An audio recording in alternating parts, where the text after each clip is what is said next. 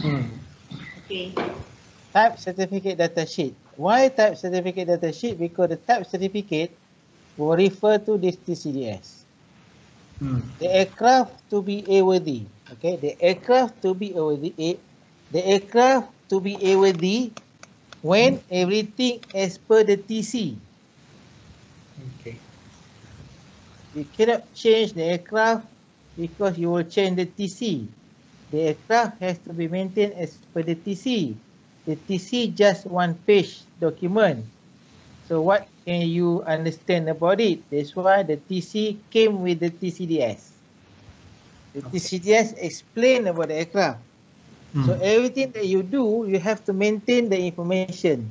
You have to maintain the aircraft. You have to ensure the aircraft is always in according with this TCDS. So your role as technical service engineer is to ensure the aircraft is always in according to this TCDS. And you have, if you have any changes and any modification, you must make sure it's still aligned to TCDS, and you will get, and then you have to be approved to do that. You have to approve to do that, and you have the thing that you do must be approved. Mean that you must be in a approved organization first to do the changes, and whatever changes that you do must be approved. That's why for the minor changes, the organization can approve it. For the major, you still have to go to the DCA. Because whatever you do on the aircraft, you will change the aircraft type certificate. What is the most important thing now is chapter 2, certification basis. The aircraft was certified to this certification basis. So this is certification basis, and you can see there's one reference date, then 2 state of design, then 3 state of design ordinance basis, and here JAR 25 change 8. So this is how the aircraft was certified. It was certified to JAR 25 change 8. So it means that now, if you are working on the aircraft, you must understand JAR 25. Okay. So basically, you have to go for the training of JAR 25.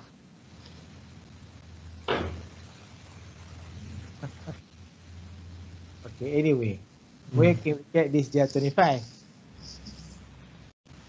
It's been years back. So we have now CS25.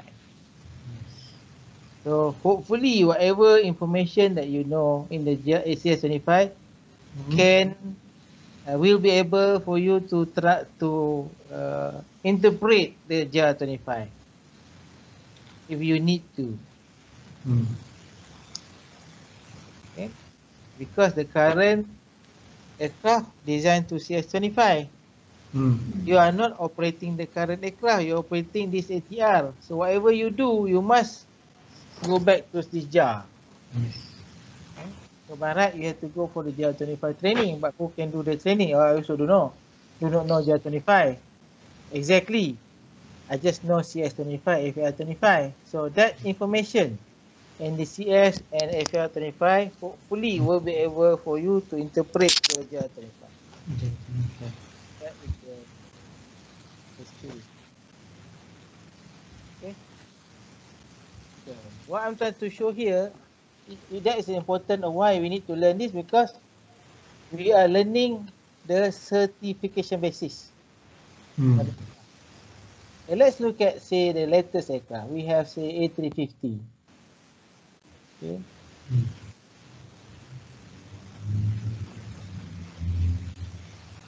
Okay.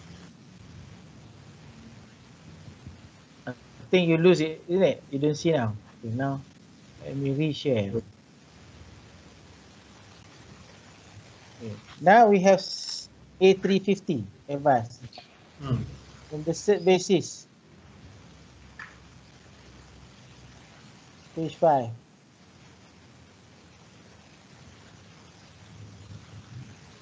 Okay, the cert basis. Here is very clear. EASA certification spec CS25 Amendment 8. Yes, if you're operating A350, yes, you have to go through CS25. So it's valid for you. Now you're operating ATR, then what? Like I say again, who can teach you GR25? So what? So that's why when we go through CS25, hopefully we are able to interpret the GR25 because it's not much different. It's almost identical. Okay. Yeah? Okay. Let's look at your Boeing.